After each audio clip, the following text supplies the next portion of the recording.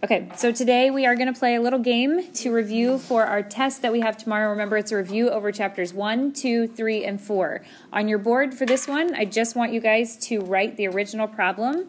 Before we do that, there's a couple reminders, okay? Notebook check is going to be on Thursday. Remember, for the notebook check, you also need to have your calculator, okay? That's the only supply I will be checking, and then we do have our pie party coming up on Friday. Okay, problem number 1. Just write what the correct answer is. Find the product or quotient. All right, so for this first one, 16 divided by -4. You guys did excellent, okay? We had one negative there, so the answer has to be negative, and the final answer was -4. All right, so for number 2, you guys are going to go ahead and simplify this expression. Remember to circle and underline your like terms. All right, so for those of you, as you underlined and circled, you circled the constants, the numbers that stand alone, and then you underlined the like terms. 2x minus 4x. Think about it. Same sign or different sign, class? Different sign. Different sign, so you have to subtract them. 4 minus 2 is 2, and take the sign of the larger number. If yours doesn't look like this, I want you to erase your board and fix it. And then we are combining that 2 and that 4, so we have plus 6.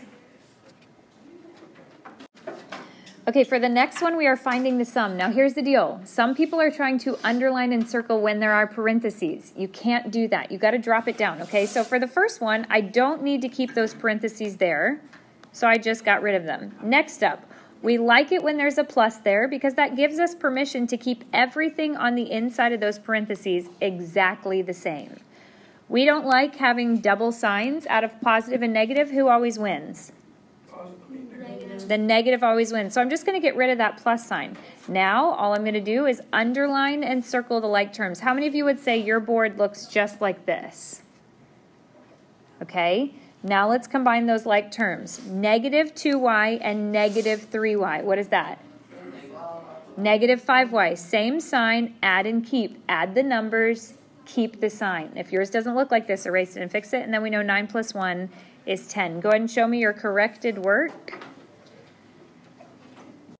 Okay, I saw a couple different answers. It's like a 50-50 in our class. Okay, so let's talk about the first one. Do I need the parentheses on the first one? No, so I'm going to drop them down. Am I allowed to just drop down the second set of parentheses? No. Remember, when there is a negative here, we cannot just drop it down. Why? Because I need to distribute that negative to everything else. A lot of times we've taken it like this, and we've multiplied that -1 to everything in there.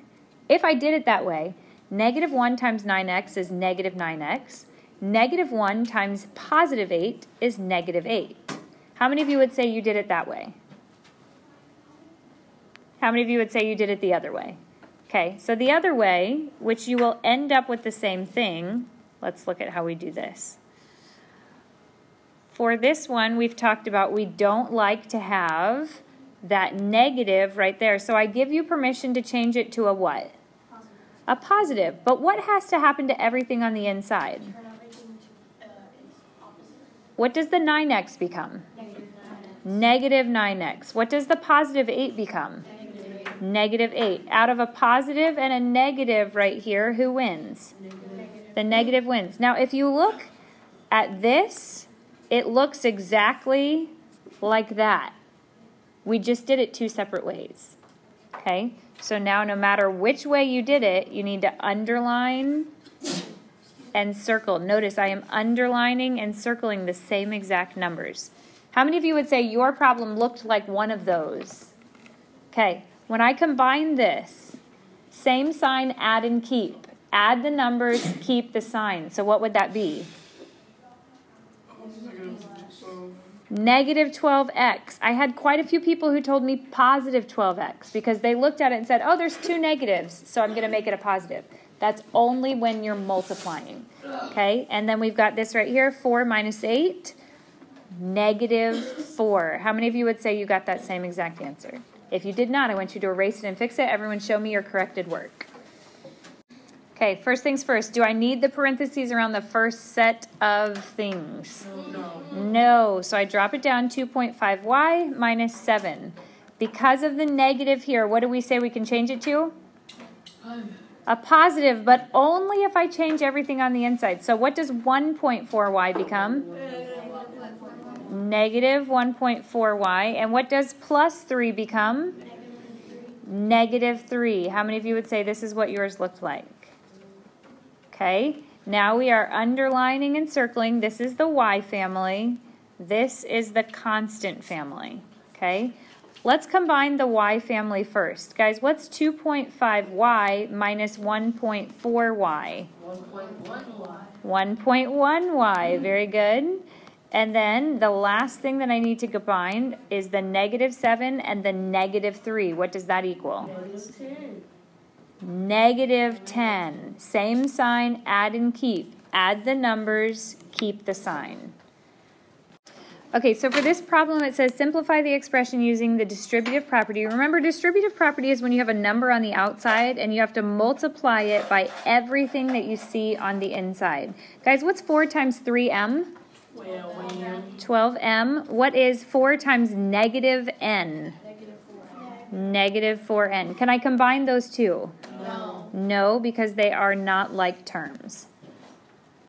Okay, for this next problem, I saw you guys work it out a couple different ways, and I am okay with you doing it either way. Some people went ahead and looked at this and said, oh, this number's on the outside, so I am going to multiply it by everything on the inside. How many of you would say you did it that way? Okay, if you did it that way, you get 15m minus 6 plus 9m. Then once again, we just have to make sure that we are underlining and circling. 15m plus 9m would be 24m minus 6. Now, this is the way I saw some other people doing it, which is also correct. This is the way that I kind of taught you to do it. You want to combine these things inside of the parentheses first. So if I were to combine those things inside the parentheses first, guys, what is 5m plus 3m? 8m, and then I just bring down that minus 2. How many of you would say you did it this way? Okay, now I only have to distribute that 3 to two things. So I would get 24m minus 6. Notice you have the same answer here, which makes us happy, okay? So I don't care either way that you do it.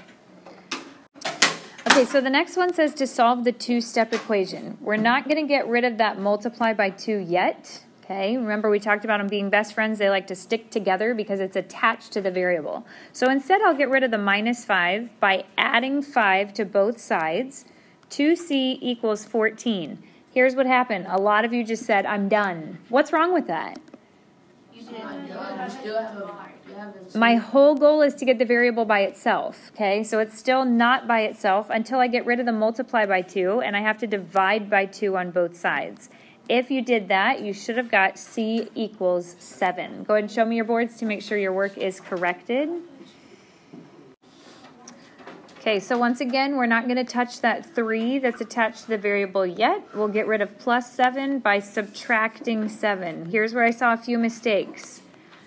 Can you guys tell me what's wrong with what I've just done? You have to divide. Same sign, add and keep. Same sign, add and keep. Add the numbers and keep the sign. Okay, so this should be a negative 15. Then you would divide it by 3, making the answer m equals negative 5. Now remember, it's a good idea always to go back and check your work. 3m plus 7 equals negative 8. Instead of that m, I can plug in that we figured out, hey, it's negative 5. 3 times negative 5 is negative 15 plus 7. Guys, what is negative 15 plus 7? It is negative 8, so it checks out, which shows you that that was the correct answer. Okay, so for this one, we're solving the equation. How do I get rid of divide by 5? Multiply by 5 on both sides. A lot of people told me the answer was 10, but guys, when you have a negative multiplied by a positive, if there's an odd number of negatives, the answer is going to stay negative. Okay? Here's what I want you to see too. If you were to have gone back to the original problem and checked it, x over 5 equals negative 2. For those of you who plugged in or thought the answer was 10, Does 10 divided by 5 equal negative 2? Yes or no? No. So then you would see that couldn't have been the answer because it should have been, as she said, negative 10 divided by 5 equals negative 2. So always go back and double check it to see if your answer makes sense or not. Okay, for this last one, we're finding the difference here, 5x plus 7. We do not like that negative right there, so we're going to change that to a positive. So what do I have to change this to? A positive. Okay, I could put another positive 2x, but it's really unnecessary to have two of them, so I can get rid of one of them. But what do I have to change that negative to? That's where I saw some people forgot to change that to a positive. If that was you, erase it and fix it for me, please.